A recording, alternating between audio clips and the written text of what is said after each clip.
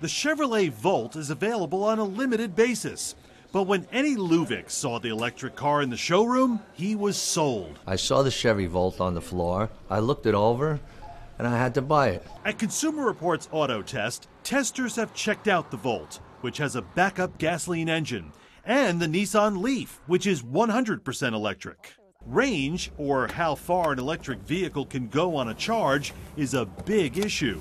Testers have found that cold weather is a problem. The Nissan Leaf can go about 100 miles on a charge, but that's in ideal conditions. In our experience, cold weather can shorten that to about 65 miles. The Volt, in low temperatures, has trouble fully heating the car. It can go anywhere from 25 to 50 miles before the gasoline engine kicks in, which can take the car up to 300 miles. But you pay a price for this. The added gasoline engine makes the Volt expensive, and on long drives you may actually wind up using more fuel than you would in a conventional hybrid like the Toyota Prius. As for recharge time, with a 220-volt charger that you can install in your home, the Volt takes about 4 to 5 hours. The Leaf takes about 8 hours on average.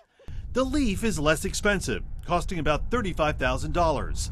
The Volt is about $45,000.